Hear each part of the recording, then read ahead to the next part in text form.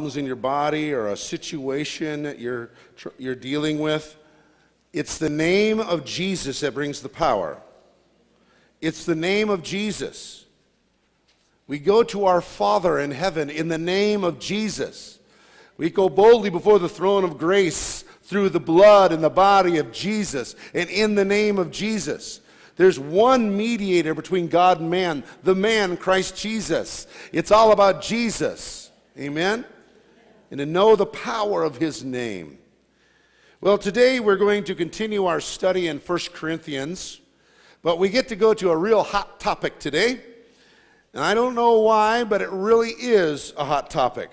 The issue of speaking in tongues in church services and how we are to have special gifts of the Holy Spirit in operation in the church. Now, I don't know why or how this topic has become such a hot button, but it is. Anybody notice that? And here it is on this day. We didn't plan what day we're going to do it on, but at the beginning of January, decided we're going to preach through this, so you're here today for a reason. Amen? And I go back a couple of years ago, 3-4 years ago, and we were having a prayer meeting, and we had a visiting young lady here in her early 20s, and I thought, wow, it's nice to have someone come join us that I don't know for a prayer meeting. But little did I know is that during the prayer meeting, she was escalating in her anger. And I had no idea what was going on. I'm not very good at getting blindsided. Now, how about you? I react real bad. Calm down. But she wanted to meet with me after church, and so I know Pastor Ben was there, and my son Luke, and Tanner Loaf was in there, and we kind of went in my office, and she began to grill me. How dare you let people speak in tongues like that with none of it being interpreted? You are not doing what the Bible says. The Bible says right here that you should be silent in church. And I'm like, whoa. Okay, and I opened my Bible and I showed her the difference between being baptized in the Holy Spirit in your personal prayer life, and you're given a personal prayer language that you and the Lord get to have, and that you don't know what you're saying personally, but it's God praying through you. We don't know the mind of the Lord, but the Lord has given us the Holy Spirit that we might know the mind of Christ. Amen. Went through all these things. Now, the difference between that and what happens in church when everyone's looking at one person and one person speaks in tongues that needs to be interpreted. Oh, and she just kept pushing me, and she got extremely aggressive and extremely rude. And I mean, I can't see people getting hardly upset about that over a whole bunch of different things. But she was mad. And she kept pushing me, and I wasn't quite ready for it. And finally she goes, what do you think of people who don't believe in this? Well, you know, no. Oh, what do you think of people? And she kept pushing me. Finally I go, they're stupid, okay? Now, I shouldn't have said that, nor do I believe it, and I regret for saying that today, but it was like, girl, would you just shut up? I'm sorry, I know the rest of you would handle that much better. I did not. But, so let's look what the Bible says. You know, as God moves among us and things happen, it isn't what we think the Bible says. It isn't what our tradition says. It isn't what makes me feel comfortable that we go with. We go with what the Bible says. Amen? I've challenged people for years. We're going to take all the scriptures on baptizing babies over here, and all the scriptures on speaking in tongues over here, and we're going to do the one we find more of. What are we going to find more of? Speaking of tongues, you're going to find nothing on baptizing babies, but why do people want to? They want to hold on the false doctrine, but the real doctrines people want to throw away. Let's not do that. Everybody look at your neighbor and go, I'm not going to do that. I'm going to follow the word. Tell your neighbor that. So let's look at the Bible, and let's live according to what it says. Now remember back when we were in chapter 12, when it gives us a list of the gifts of the Holy Spirit, and some of them would be called charisma gifts, grace gifts. They're different than the baptism in the Holy Spirit, but the baptism in the Holy Spirit is the doorway into the gifts of the Holy Spirit. Remember, the context is always this. Chapter 12 was the context of the church gathering, of the body. We are the body. And when we get together, certain things start to happen. God gives special promises about when we get together, and that there's gifts that are happening, things that are beginning to go on during the church. And then we spent time with a message of love of chapter 13, making sure that the pathway to the gifts of the Holy Spirit need to be paved with love. So let's go to 1 Corinthians chapter 14, starting with verse number 1. Let love be your highest goal, but you should also desire special abilities the Holy Spirit gives, especially the ability of prophecy. Now, what we must understand right off the bat is that what matters when we gather together is that there's understanding, intelligibility, that there's communication. That's why it says that we are desire especially the gift of prophecy. Love is our highest goal. Therefore, we measure a good church service on the basis of, did we love each other? Did we care for each other? Did we bear one another's burdens? Did we give and serve another person? And in loving others, do we allow the Holy Spirit to move in a powerful way? Now, hear what I said. In loving others, do we allow the Holy Spirit to move in a powerful way to bring them whatever they need? Some people need encouragement, so they need a word of encouragement. Some people need healing, so we need to bring them healing. Some people need to be delivered. We want to bring them deliverance. It all comes by the power of the Holy Spirit. Amen? Look at verse number 2. For if you have the ability to speak in tongues, you will be talking only to God, since people won't be able to understand you. You will be speaking by the power of the Spirit, but it will all be mysterious. Now let's look at a few things. Every believer can, and I believe should, be baptized in the Holy Spirit. Do you need to speak in tongues to go to heaven? No. If you don't want it, that's cool. No one's going to push it on you. Are we going to talk about it here? Yeah. Yeah, we're going to talk about it here because it's available to us. It's like people gathering together in army barracks saying, yes, we're going to go to war, but I'm so sick of that guy talking about guns. If he just wouldn't talk about guns all the time. But we're going to war. Oh, I don't want to hear about army tanks and airplanes, but we're going to war. Oh, sure, now you want to talk about bullets. Yeah. Because God has given us powerful things that He wants us to use for His glory. God has distributed them among us and all of us, that God wants to use us in these things, so we should have them. Amen? But not everyone will be used in every gift, and not everyone will be used in the gifts of speaking in tongues that need to be interpreted in church. I pray in tongues almost every day, but I've only been used one time in 30 years in giving of a tongue that needed to be interpreted in church. One time. I think God wanted to do more. I probably just chickened out. Now, look at the insight into our personal prayer languages that were just given in the verse number 2. Number 1, you will be talking with God. When a person is baptized in the Holy Spirit, they know they're baptized in the Holy Spirit when they begin to pray in a language they do not know. I've told you about being all over the world and people knowing what I'm saying, but I don't know what I was saying. That's all true. It's been proven over and over again. It's absolutely true. It's absolutely good. But most importantly, the 1 Corinthians starts out saying, we don't know the mind of God. We don't know what God wants. Who knows the thoughts of a man except the man's spirit within him? Who knows the thoughts of God except the Spirit of God? And God has given us all things by His Spirit. How do I get them to know the mind of Christ? Man, when we're praying over a situation, we begin to pray in a language you don't know. You pray in English. Then you pray in a language you don't know. And God begins to pray through you in a language you don't know, and begins to deposit in you information you don't have, and begins to pray before God things that you could never pray in your natural mind. It's like cheating. But we win. Do you have to do this? No. If you want to go to war without bullets, you go ahead. Now it says, others don't understand, and when I'm praying in tongues, neither do I.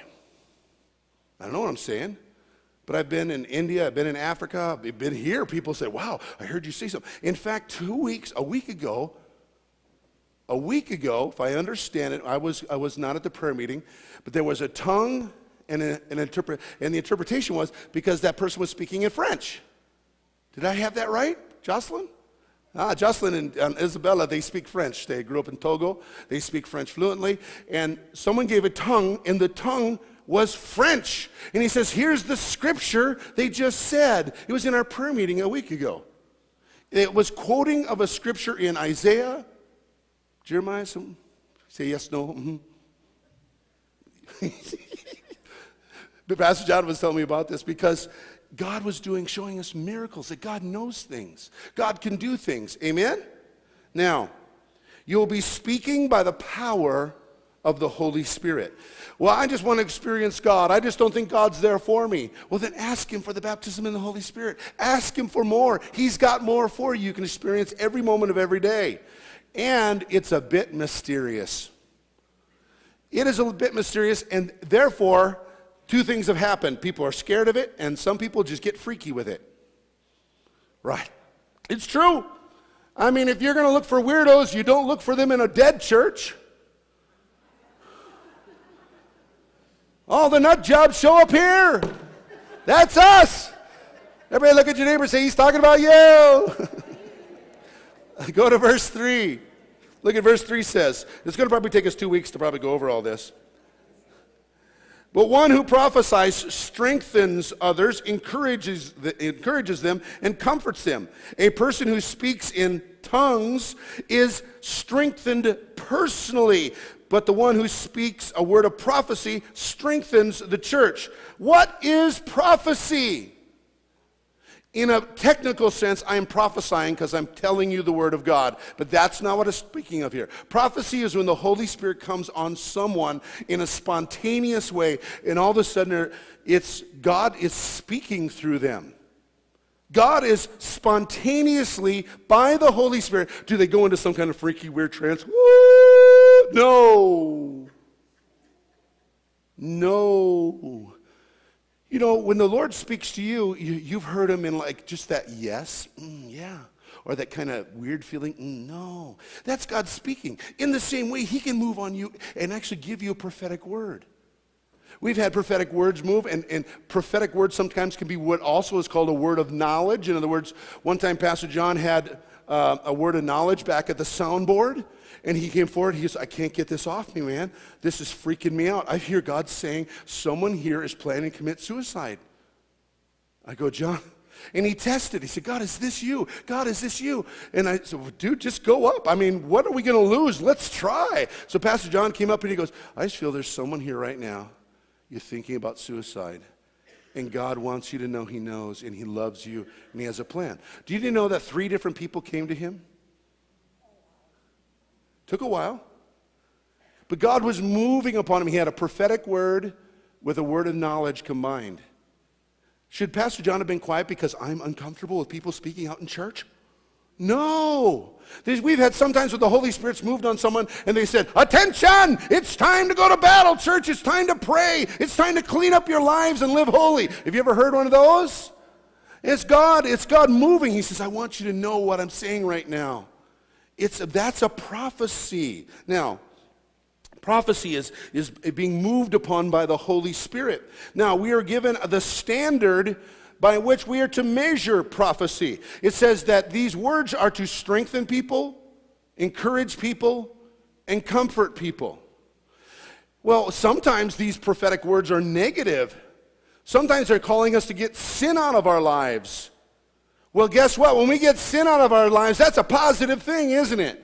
And it's God calling us to something positive, something powerful through the Holy Spirit, to strengthen, to encourage. Sometimes the prophetic words have come out in church where just someone says, the Lord is saying, I am there for you, I love you, you're hurting. And sometimes there's specific situations. I had a relative here one time who came up here before he was going home then to divorce his wife. And there was a prophetic word in our church, and none of you even know about this, but I do. It was a prophetic word. This was over 10 years ago.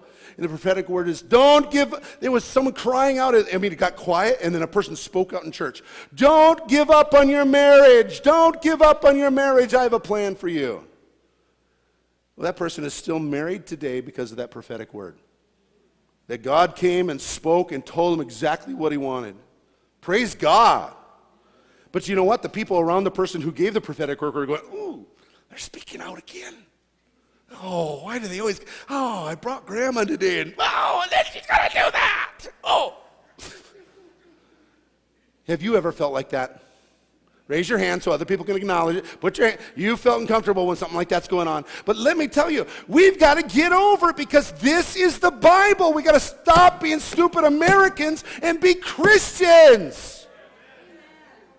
There are people that are coming that are broken and they need an encounter with God, but we're so uncomfortable we say no. That's got to stop. We need God. Let me tell you, as your pastor, I will do everything I can to make sure things are done decently in order. I have no problem ordering body bags. Kidding. We've had people come in here and do weird things, and I've stopped them and told them to leave. We have people walking around trying to prophesy over people doing weird stuff. God told me to tell you stuff. Just weird, creepy things. And I've kicked them out of church. I'll do everything I can to protect this church. That's what God's called me to do. But I also want to have an environment where we have the opportunity to step out in faith and say, I believe God's saying this. I believe God's doing this. And God will do miracles among us. Amen?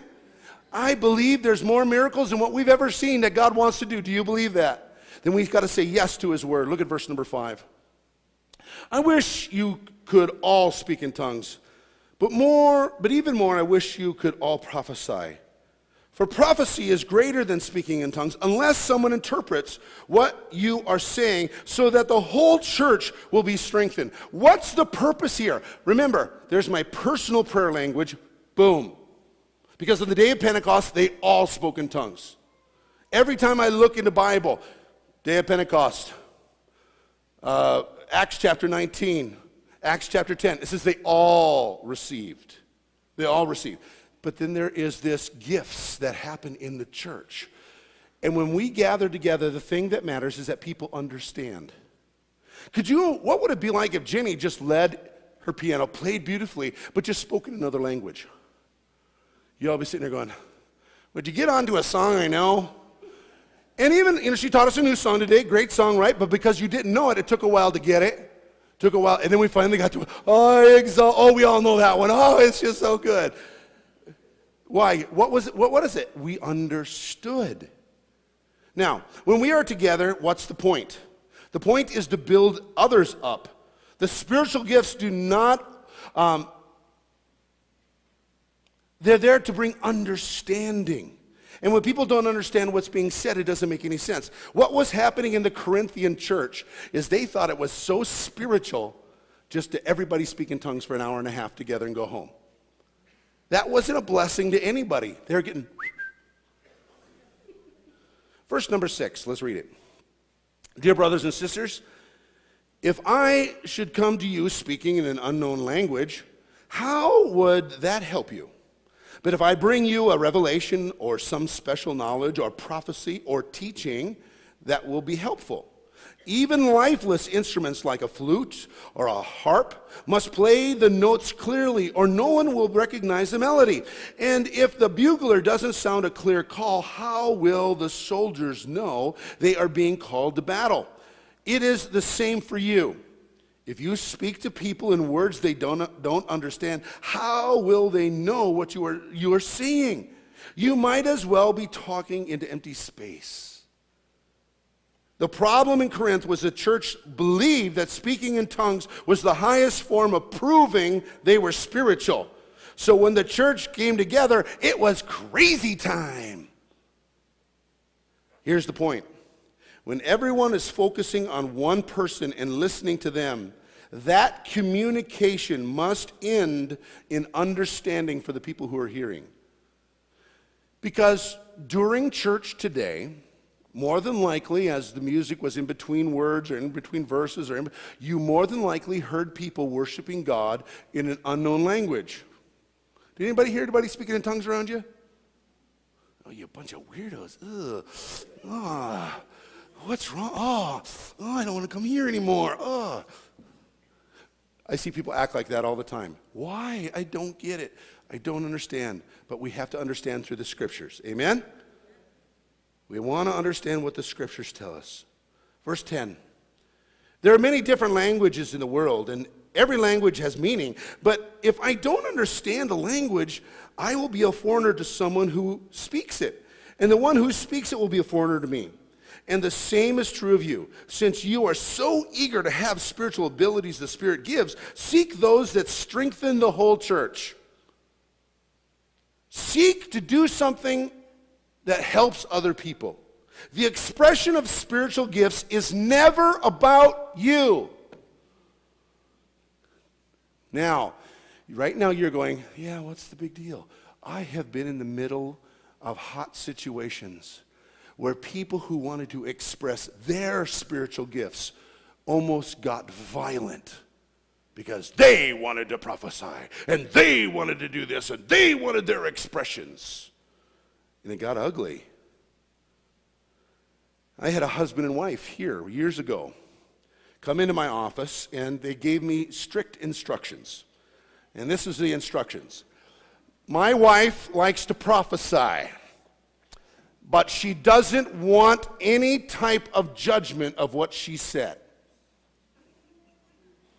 She doesn't like it being any negativity coming her way, so when she prophesies, we don't want you to say anything. I said, too bad. We are going to weigh what is said according to the Word of God, and if you're off, we're going to say you're off. Guess what? They left the church over that. Now look what it says in 1 Thessalonians 5:19. I don't know if I have that it might not be on the PowerPoint, but I'll read it for you. It says, do not stifle the Holy Spirit. So in other words, don't quench the Holy Spirit. Do not scoff at prophecies. In verse 21 says, but test everything that is said and hold to what is good.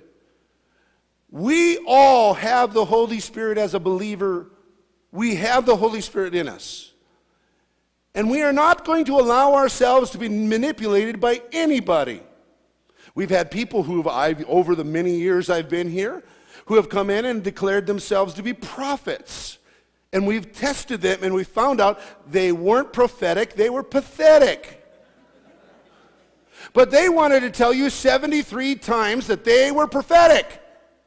If someone's prophetic, they don't have to tell you over and over again. There will be signs, there will be fruit to their life, and God will show everyone. You don't have to declare it yourself. Just live a holy life and do what God allows you to do. Amen?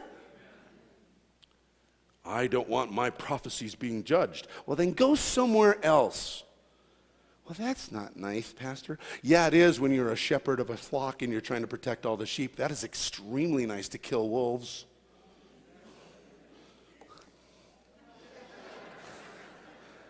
Amen?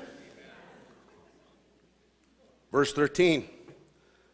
So anyone who speaks in tongues should pray also for the ability to interpret what has been said. For if I pray in tongues, my spirit prays, but I don't understand what I'm saying. Wow, look at that. And then remember, I'm reading you the Bible. I'm not reading you my book. I'm reading you God's book. Okay? We should pray that we could also flow in the gift of interpretation. If God moves on you, I would think the most despised gift that is happening in the Northland is when someone would, let's say, when it got real quiet in church. We had a time between songs there, and it got quiet, and Jenny kind of walks over. She said, if I put my hand up like that, she's going to slow down. And we're going to wait. And let's say someone all of a sudden starts speaking in tongues. Ooh, some people get creeped out. But then if that happens, there has to be then an interpretation of what that person said. Otherwise, that person who is saying that should be quiet. If it is a gift of the Holy Spirit will come and that person will speak in tongues, and that person also then can interpret what they said. But do all the rest of us sit back and go, oh, you're so spiritual, and I'm a dirtball. Oh, you're so awesome. I'm going to worship at your feet. Why do people do that? We are such superstar worshipers in America. We all have the Holy Spirit and we just worship Jesus. And if something goes on, let's say there's a tongue, an interpretation of tongue, and we're all going, nah. Do we then make that person into a villain? Oh, you're evil. Come out in Jesus' name. No! Now, what's been happening is more and more lately in the last 2 months during our prayer meeting on Saturday, there's been tongues and interpretation of tongues more than we've had in a couple of years. Years ago, we had more tongue and interpretation tongue when our congregation was smaller and it was easier to hear everyone. But there's some type of fear and terror of letting that go in church. Would you agree that that's true? What we need to do is say, Holy Spirit, move on me. And it shouldn't be, I wonder if that's God. I wonder if it's not God. It should be, boom, it's God. We should ask him for that. We should ask him for that.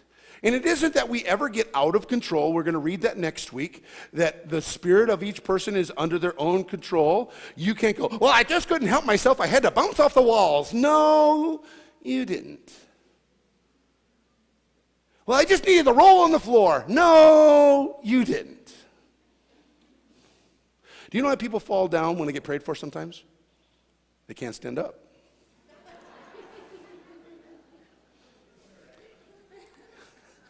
Anybody ever seen that one? Someone gets prayed for? Okay? It's never happened to me. And I've been all over the world. It's never happened to me. I would love for it to happen to me, but here's the problem. When we want something like that so bad, it can become a crowd dynamic and people can get manipulated into it. They're going to pray for people. We're going to get in the prayer line and everyone's falling over, so I should fall over too. One time, myself, did you go with us?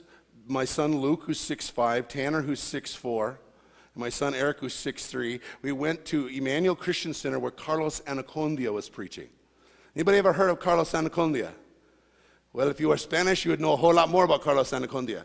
He's from Argentina. I've been down to Argentina. I've been prayed for by Carlos a couple of times. And this was a Spanish service first, and then they interpreted it into English. It was amazing. 3,000 people at Emmanuel Christian Center. And we would, guys, let's go up and get prayed for by Carlos Anacondia.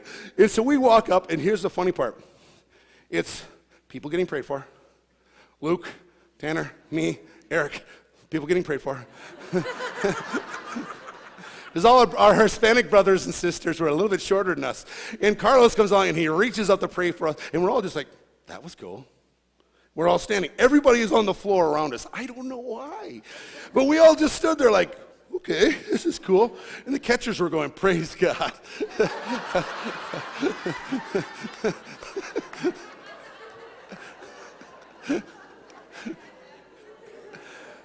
Sometimes those things happen. Are we going to freak out if they happen? No.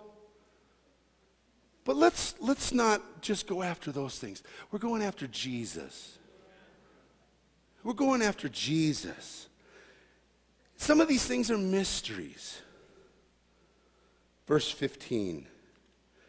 Well then, what should we do? Well, we should stop all this craziness happening in church. That's just absolutely for certain. We're going to stop it because this just freaks Grandma out and she doesn't want to come back. Well, what's the Bible say? What's the Bible? Well, then, what should we do? He says, I will pray in the Spirit, and I'll also pray in words I understand. I will sing in the Spirit, and I will also sing in words I understand. What the Apostle Paul is saying, just because some people do weird things, let's not let them steal an experience from God from us. Ever been in a service?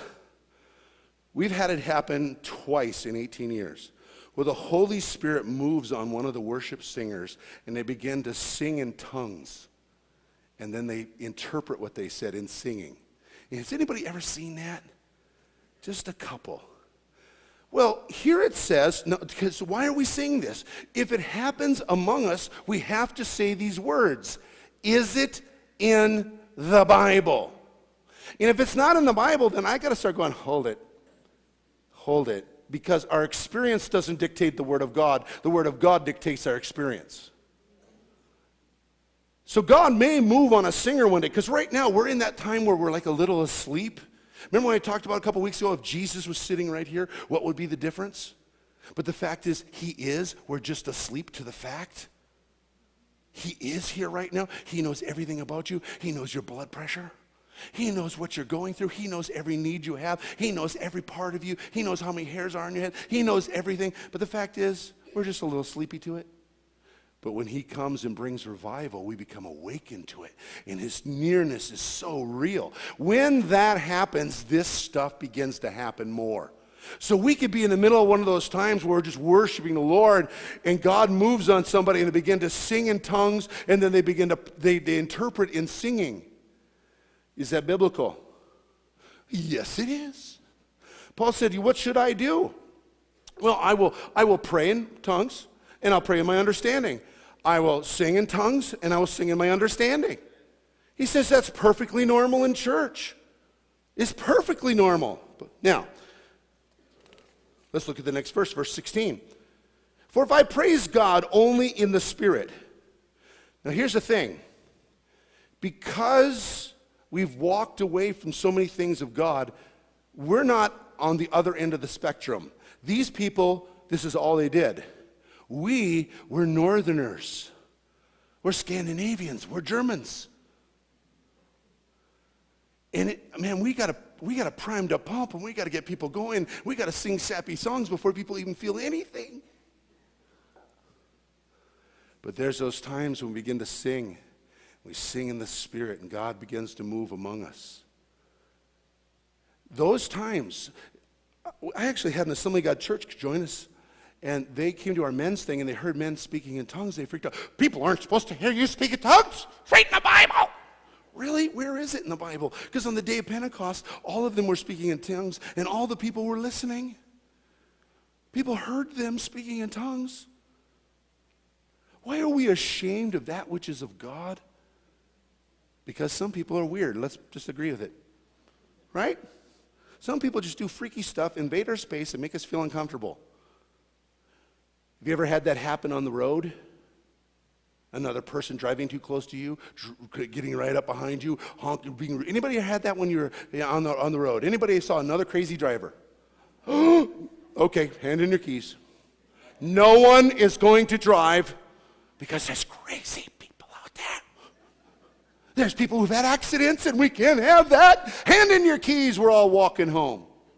Now, none of us are going to do that. So why, when it comes to the things of God, do we want to pull back? You see, there's a healthy balance, and I like what Rick Warren said. Rick Warren said that if you have tongues and interpretation of tongues or prophecy, and you stop and tell people in church what's happening, you're seeker sensitive. In that way, we're seeker sensitive. Because when it happens in church, because I've actually then people on the other end of the spectrum, how come every time there's a prophecy, Pastor Tom has to explain it all the time? I wish I had $1 for every time somebody whined.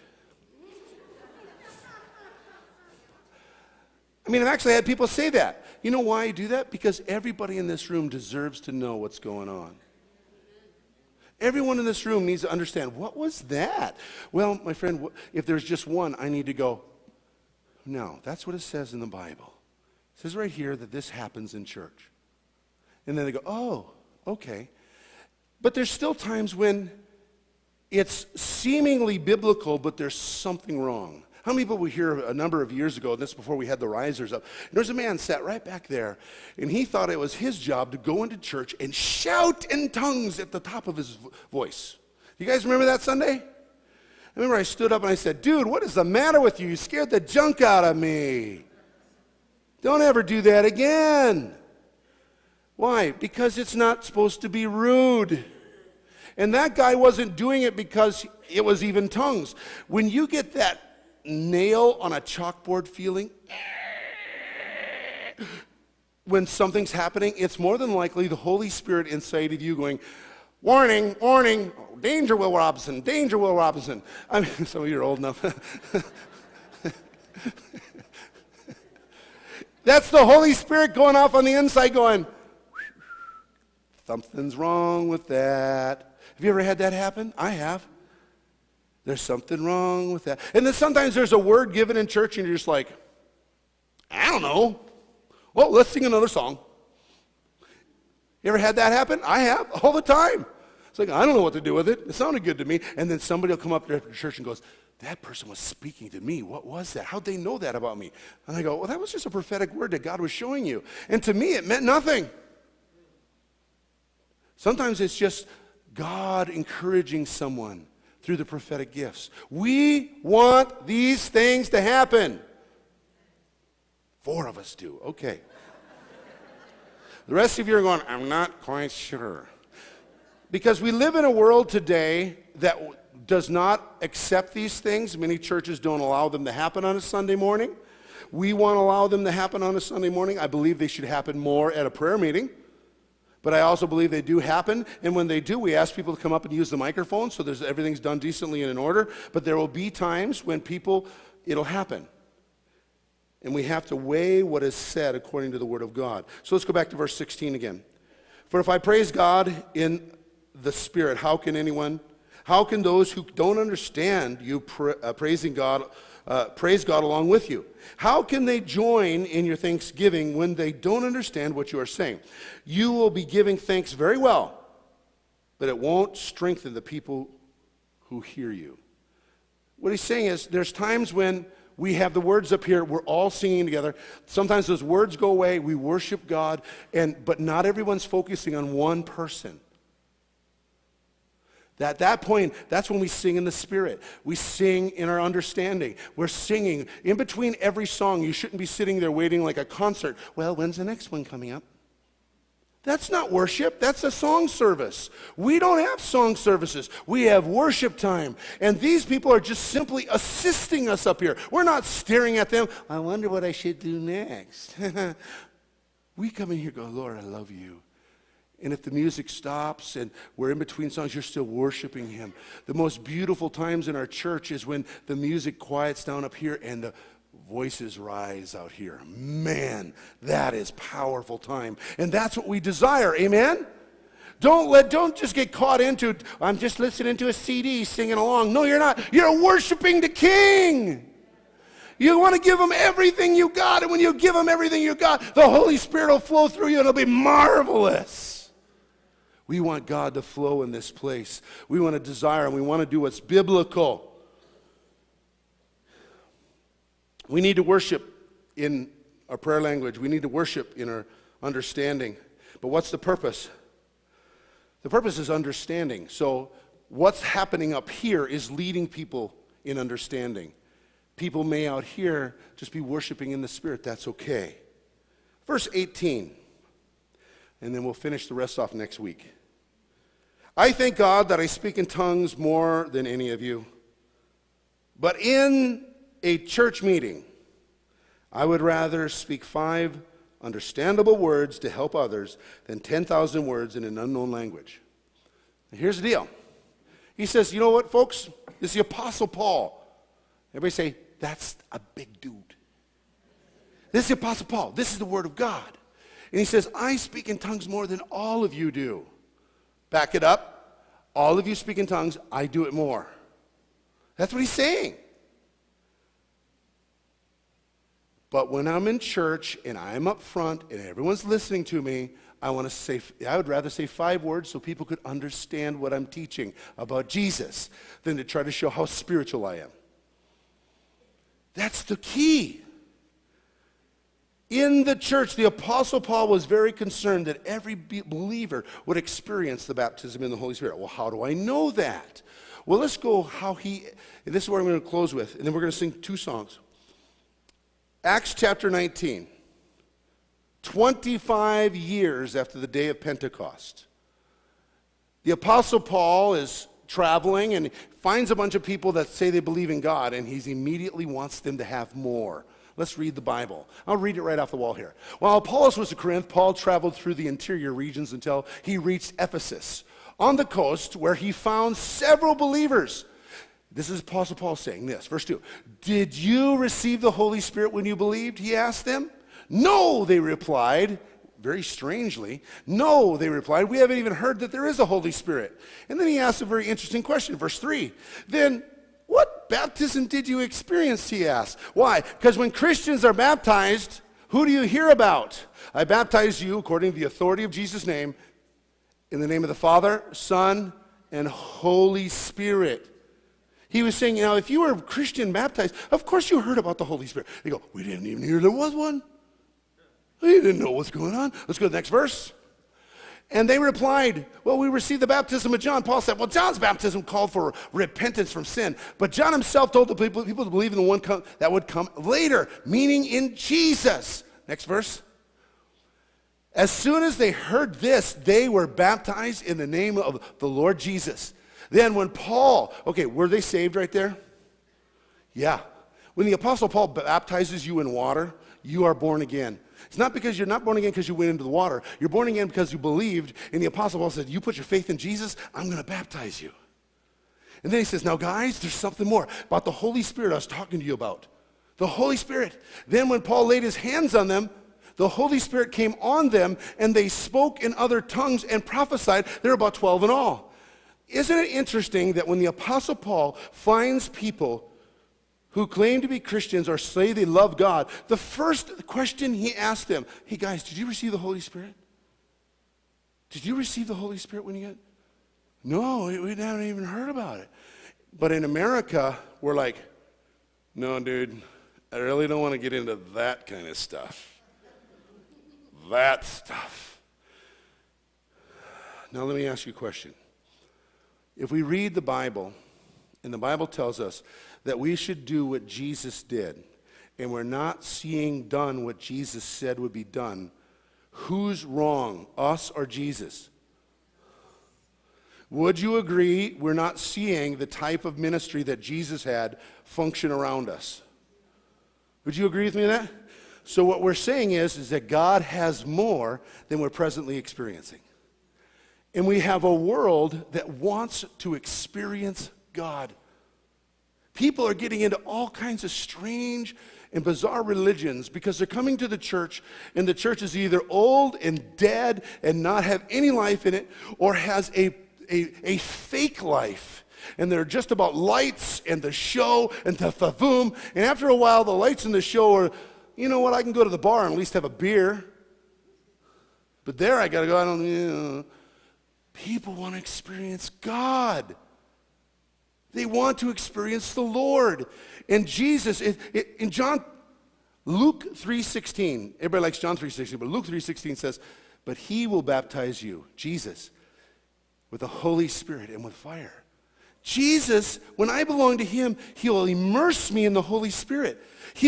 I get to tap into and be a part of all the stuff that is powerful and awesome. When did Jesus do his first miracle? After he was baptized in water, rose out of the water, the Father said, this is my Son in whom I am well pleased, and the Holy Spirit came upon him. The Holy Spirit came upon Jesus. Jesus said, you can do what I've been doing. Just ask the Father and he'll do it for you.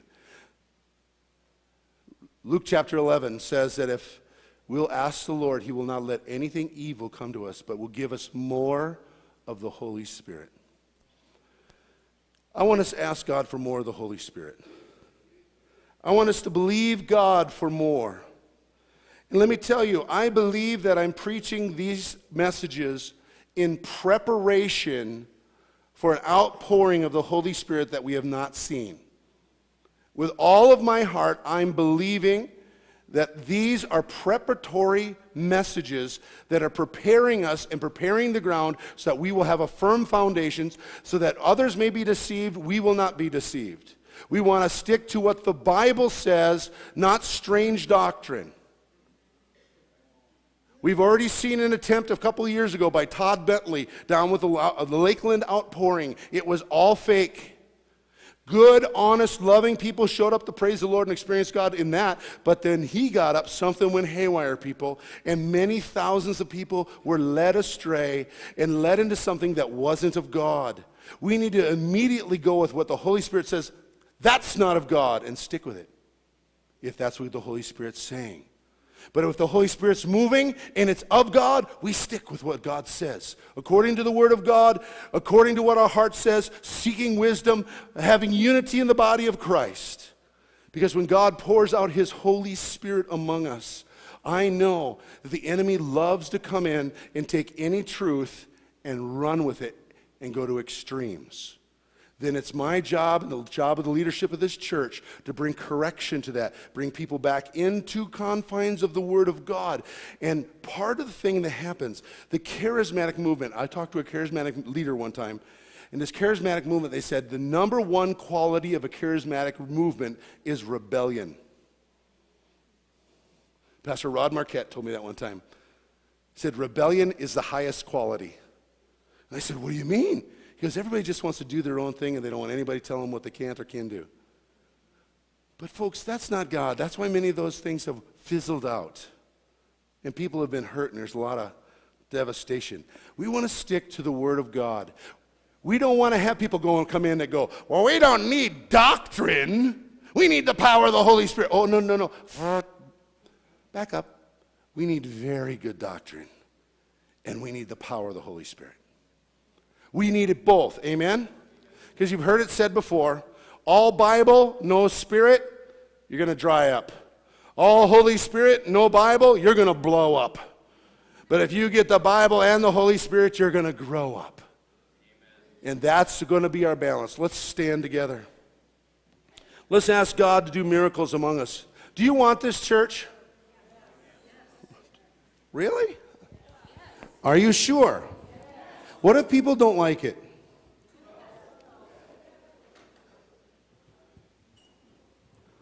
There's an old song called Come Holy Spirit, I Need You. I'm going to put the words up. I don't know if I got the right key. It was a great old song. Let's lower the lights a little bit. Let's sing that song to the Lord. It's in the computer, guys. It's preloaded. Can we pull up Come Holy Spirit? It's an old song. And let's just ask the Lord to move among us today. It goes like this.